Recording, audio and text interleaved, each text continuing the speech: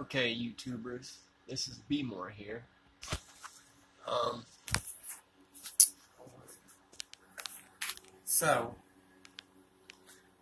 I'm going to pretty much tell y'all how to polish the head on your GoPed. You can do this with any GoPed as long as it's got an aluminum head, which they all do. Alright. Instead of looking at me, I'll show you the motor, the head that I polished, and it's not even complete. So, you know, for some of you that aren't going to complete it or just want to fool around, well, this will be a perfect example for you. But I'll tell you step by step how to start and finish it pretty much. It's pretty simple.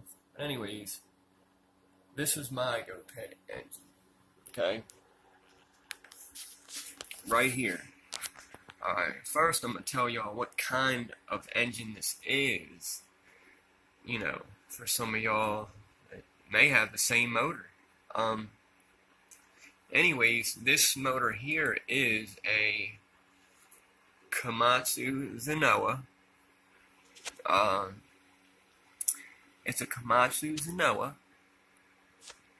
and it is a GZ25M14 Geo engine.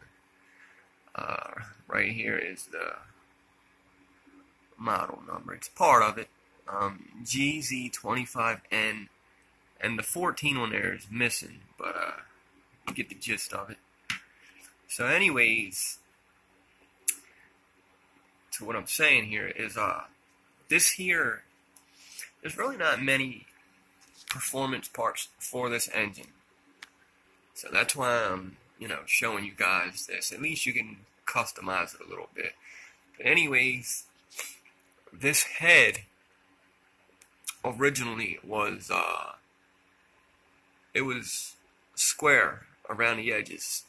Okay, so what I did was I kind of, and that's another thing, like you can make your own shape for your head and everything.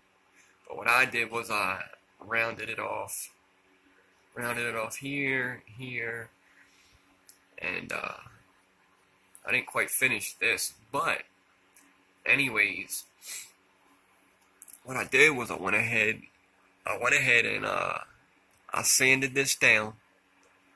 And what I did was I took 80 grit. 40 grit is a bit harsh. I took 80 grit, sanded that down, and then I went to 100 grit, sanded it down. Okay. Now, just to let you guys know, it was dull looking before I did this. It's kind of got a shine to it now.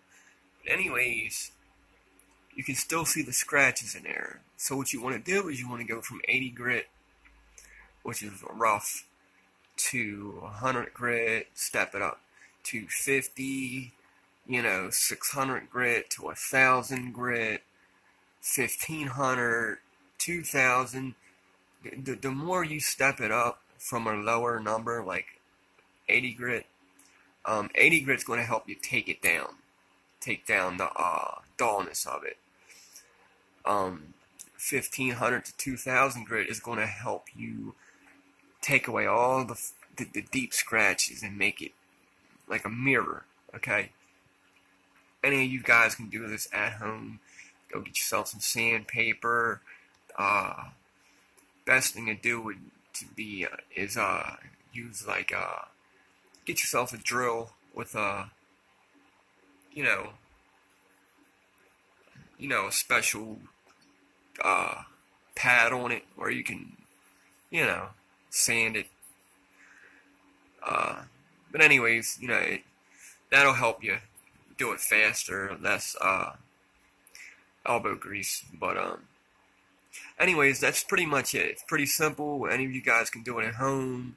This, like I said, is not complete. From stock to where it is, even though it's not complete, still looks a whole lot better. I think it does. I mean, it looks, to me, it looks, Looks more performance-wise, but give a cleaner look. Anyways, that's it, YouTube. This is B More signing out. Hope y'all like the video. If you have any questions, feel free to ask. Most of all, like, share, subscribe to help me build my channel. It's B More signing out. Y'all have a great one.